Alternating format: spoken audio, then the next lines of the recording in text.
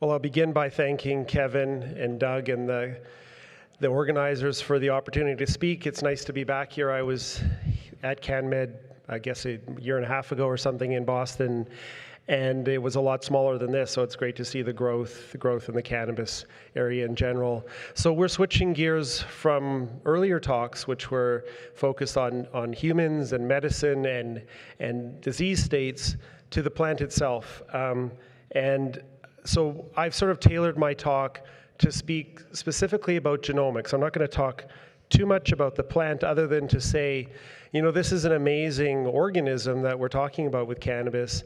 It's used, it has been used for thousands of years, maybe going on 10,000 years by humans for very diverse purposes. So there's no other plant species, I think, that humans sort of access widely that is both a source of food in the, you know, that pile of hemp seeds that I show on the slide, a source of fiber. So there's bast fiber in the stems of cannabis that is very, you know, high tensile strength and used for clothing and fish nets. And of course, it's a medicine, because that's what we're talking about here today. And by medicine, I mean, you know, it can actually treat disease or alleviate disease, but it's also a drug. It's a social drug. And the picture on the bottom left, which I sort of scooped off a paper that Ethan Russo published a while ago, is actually a shaman's grave from Western China. I think it's something like 2,700 years ago that this individual was buried with a whole bunch of grave goods and something like 740 grams of dried cannabis flower.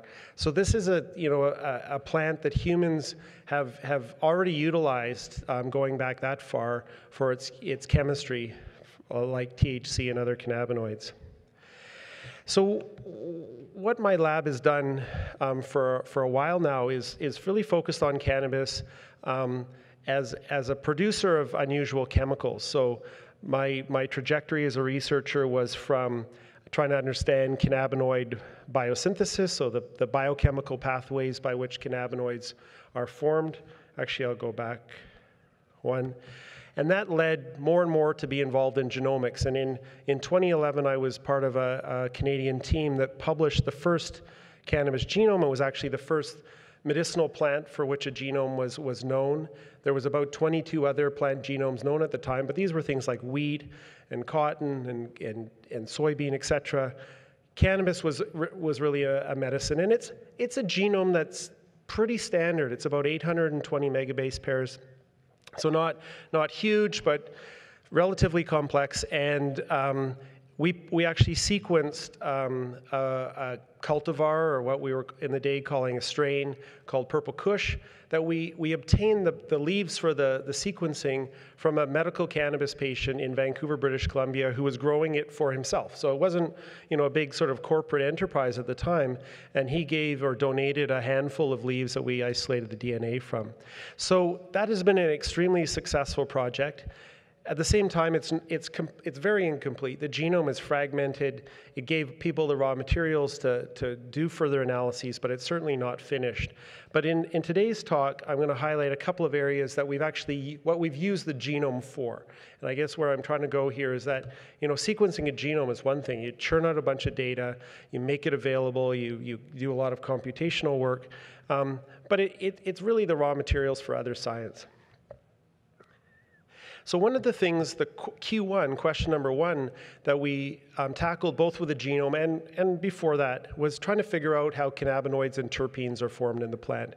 So this is, you know, how does THC acid or cannabidiolic acid or myrcene or beta-caryophyllene on the terpene side, how are they actually made? What are the genes that control their production? And the way we did that was actually twofold. One approach was to focus in on the plant structures that make cannabinoids. So these are the glandular trichomes that are found on the female floral tissue. So female flowers are the bud, the flower that you'll smoke or extract. They're rich in cannabinoids, and the reason they're rich in cannabinoids is because cannabinoids are not just made in leaves or in green material. They're actually made in these little discs of cells that are underlying a resin droplet on the top of a trichome. A trichome is like a microscopic hair. I mean, you can see it with your eyes, but it looks like a little bit of a sort of shiny, crystal-y thing on a plant surface. We took those cell types, those specific cell types of trichomes, and analyze the gene expression in them using DNA sequencing technology that was available in the day.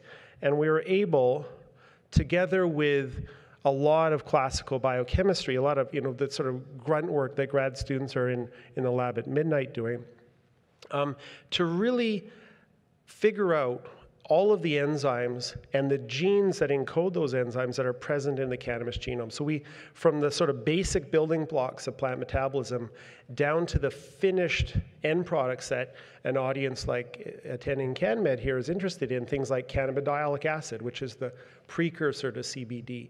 Now we know how those are formed, and that was really the power of genomics. In particular, cannabichromic acid, CBCA, which is on the bottom right of the slide there, we actually didn't look at the trichomes. We analyzed the genome in its entirety to find that enzyme. So that was one sort of success story.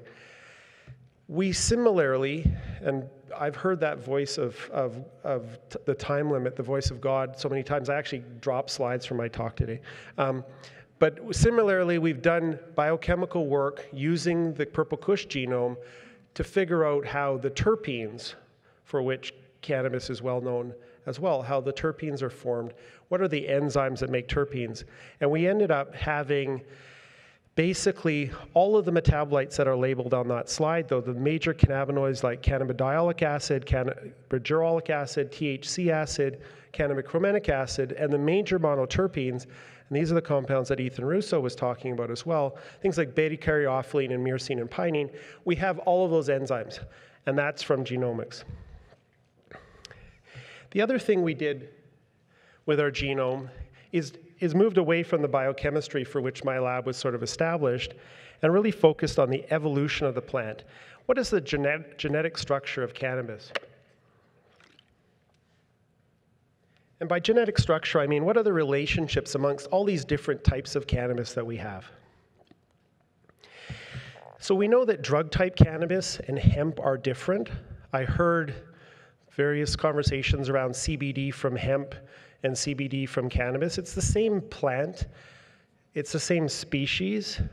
They're interfertile, so cannabis, the drug form, whether it's called marijuana or cannabis or drug-type cannabis, and hemp are grown and really bred for different purposes. So hemp is the source of those seeds and fiber for which I sort of showed in the first slide, while marijuana or drug-type cannabis is for the production of cannabinoids like THC and CBD. But they're very similar sort of morphologically. Certainly, hemp is a lot more sort of scraggly looking plant. If you drive past a hemp field, and we have about 100,000 acres of hemp grown in Canada each year, it's not as sort of pristine, beautiful crop like you see in a modern medical cannabis production system, but they're the same plant. Within drug-type cannabis, of course, we have this sort of, this canonical classification, which I actually think is probably not that meaningful. But the classification is that drug-type cannabis is divided into indica-style plants or type plants and sativa-type plants. Indica-type plants would be sort of shorter, stockier, broader leaflets, and with more of a sedative or sort of body stone, versus sativa, with taller, sort of lankier, more open flowering plant, narrower leaflets, and with a sort of stimulating or cerebral effect. And this is what, whether you're in a dispensary in Vancouver where I'm from, or going online in California, or wherever you are, people classify drug-type cannabis, marijuana-type cannabis, into these types, and they also describe a third type, the hybrid, the mix of the two. So that's sort of how we think about cannabis broadly. And then, of course, we have this crazy, chaotic world of cannabis strains or cultivars or chemovars, White Widow, Sour Diesel, Jack Herer, Chemdog, what have you. These have been sort of, I would say, haphazardly named in many cases by the people who sprouted the seed or got a clone from their buddy and really enjoyed and gave it a new name. So what we tried to do with our genomics work was use genotyping, that is the ability to sort of analyze the genetic differences between organisms using a scan sequencing technique. So we didn't sequence every single piece of DNA in the plants. We scanned just sort of the sort of high points. And we got 43 samples of DNA from hemp types and 81 drug type or marijuana type samples. And we analyzed them using a technology called genotyping by sequencing. And what this gave us was a data set of about 14,000 single nucleotide polymorphisms, or SNPs. These would be individual genetic DNA code differences between those samples. And this was when I say we, this was in collaboration with a population geneticist at Dalhousie University named Sean Miles. And then we crunch that data. Then the problem moves away from a plant problem or a DNA sequencing problem into a statistical problem.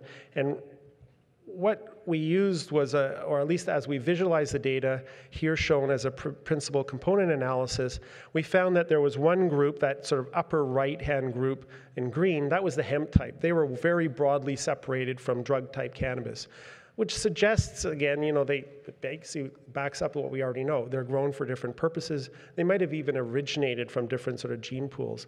But within the drug type, we found some relationships, but it was sort of a larger, more spread out group. And then when we dug in more closely, what we were trying to do was correlate what we called the reported ancestry, so the percentage of indica or percentage of sativa as described by the grower or the seed company that provided the sample with what the genetic type said. And the R-squared, the correlation between reported ancestry and genotype, was 0.36. So it's a low to moderate correlation. In other words, there wasn't a lot of evidence to support genetic differences between indicas and sativas as they were described by the people who grow those plants. So I think what we're sort of exposing here is the inaccuracy of that indica sativa dichotomy. But what I don't suggest is that it doesn't mean there not subjective differences between cannabis types. People clearly see that, whether it's medical or recreational use, and there are more sedative types and more stimulating types, but it's just that the genetic identity and then also the ability of the grower, the processor, the dispensary to give you information around that is not really on firm footing. So I'll go back one slide. What's next for cannabis genomics? I think what we're going to see now is a movement towards using genomics to fast-track breeding. We've had this, wonderful plant. It's widely grown, probably every continent. I'm not sure about Antarctica, but I'm sure someone has tried to cultivate it there. But it's been really kept out of labs, in universities, governments, larger corporations. Its improvement has been limited to the sort of underground breeding world, which has to be applauded for its amazing success in increasing THC levels and bringing CBD back. But it hasn't solved some of the problems. Things like, powdery mildew is a widespread fungal pathogen. Outdoors continues to be challenging in different latitudes. Really what we need is genomics to accelerate crop improvement.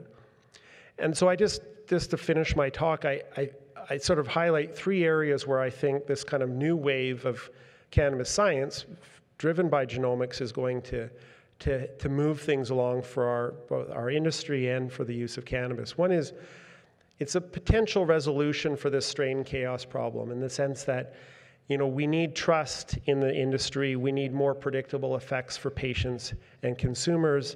We need a better understanding at a purely scientific level of how cannabis evolved. So I think by applying more genetics, getting more samples, doing more in-depth analyses, we're probably going to be able to link, a name. And I think humans are always going to want a name. They're not going to want a list of chemicals. They're going to want a name. Whether we have Merlot grapes and we have Honeycrisp apples and we have Dalmatian dogs and we name those things. And I think we're going to continue to name cannabis, but we need some genetic identity that backs that up. As I mentioned before, genetic markers are going to accelerate breeding, things like flowering traits, disease-resistant traits, specialized chemistries. I heard THCV Mentioned earlier, CBG. I mean, we want to drive towards breeding and providing plants that have chemistry that helps patients, also has recreational properties that are desirable. 3 minutes. The last point, and I think, you know, this is already being worked on in the industry, is that, you know, we have sort of generally sort of two tools, or have had two tools in plant improvement. One is traditional breeding, the other is genetic modification. Now we have a sort of a third way, which is genome editing, that's using specialized and revolutionary techniques called CRISPR-Cas and related approaches to actually make changes in genomes, whether it's an animal genome or a plant genome, towards a desirable outcome. And I think, you know, now cannabis is finally sort of coming out of the closet as an organism that labs can work on. We'll see the application of this technology fairly soon. Is it GMO or not? I mean, the EU says one thing and North America says something else, so it's a bit of a debate, but I think this is coming as well. And with that, I'll end, and if there's time for questions, I'll take some. Thanks.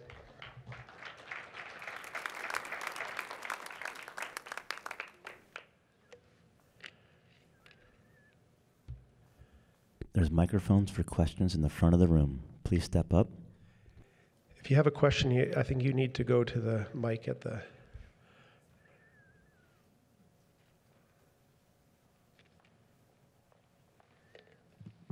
Hi, John. Thanks for coming today.